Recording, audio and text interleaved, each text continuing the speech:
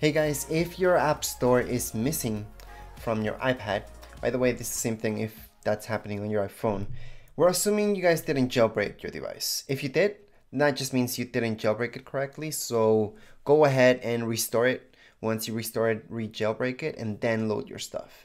Most likely these things happen when you load your information and then you jailbreak. There's always problem. So like I said, the proper way would be to restore, jailbreak, and then load your information to it. You will not have those problems. For those of you who didn't jailbreak and don't know why your app store is not here, let's just go right into your settings. Under your settings, we will see this option down here below where it says screen time.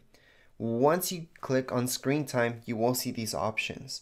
So under these options, we will see content and privacy restrictions. Let's just tap on there.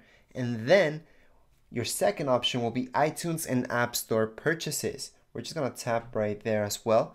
And we're gonna see installing apps. It says not allowed, okay? So we have to change that to allow. Same thing goes with deleting apps. Might as well do it right now. And might as well change this to allow. So right now that we did installing apps, that's all really we had to change. Now we're gonna get our app store back. So you might do this, you might kind of glitch out and then go back to your homepage. As you guys can see, my app store is right in there. So finally I have my app store. I can download apps, I can install them right here on my iPad. Same thing if you guys have an iPhone. So again, if I go right here, if I go to screen time, if I go to content privacy, and then I just go into purchases, installing apps, and I put that to not allowed.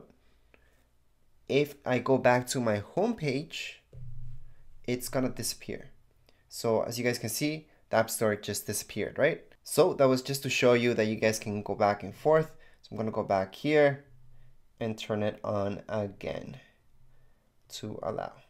And that's the fix for your iPad and iPhone, by the way. If you guys have an iPhone, exact same instructions because you guys have the exact same settings actually, and even the same order here on your iPhone.